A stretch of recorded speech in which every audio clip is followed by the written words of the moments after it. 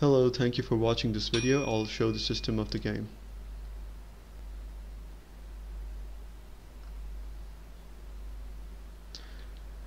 The player is on the left and the enemy is on the right. If I'm looking at the enemy is not going to follow. If I look away, the enemy is going to follow.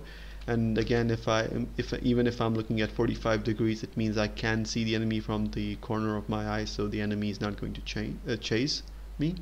And if I look over here, the enemy is not going to chase me. But if I go a little bit forward, you can see that it kind of like the angle is okay. I can't see the player, I can't see the enemy right now, so the enemy is going to chase. But as soon as I look back here, the enemy has stopped chasing.